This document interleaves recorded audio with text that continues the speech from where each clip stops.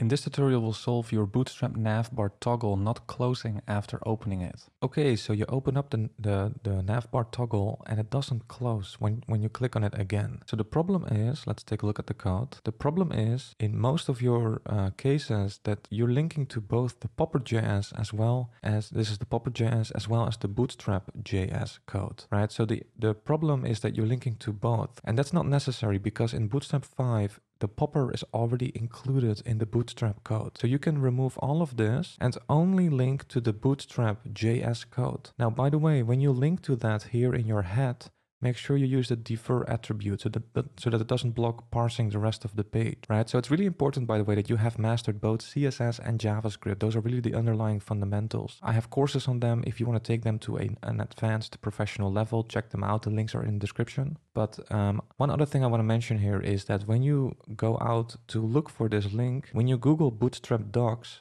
and you click on the first link, you will actually get an older version, right? So it's better to just go to getbootstrap.com. This is their homepage, and it will always show you the latest version. And here they show you the links that you need, right? So these are the two links that you need. We're in version 5 now, maybe like 5.3 or something for you.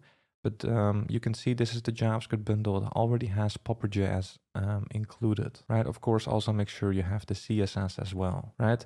So when I do this and I save here and now I refresh and I open it up and now I try to close it again, it works. By the way, if this was helpful, I'd really appreciate it if you could like and subscribe. Also, check out my courses on CSS and JavaScript if you want to take those skills to an advanced level, because in there we will build some beautiful real-world projects from scratch so you can see how everything fits together and really master CSS or JavaScript. And I will also release other courses soon like React and Node.js. So if you want to be notified, then make sure you are subscribed to the email newsletter. You can find the link in the description. Thanks for watching and I hope to see you soon.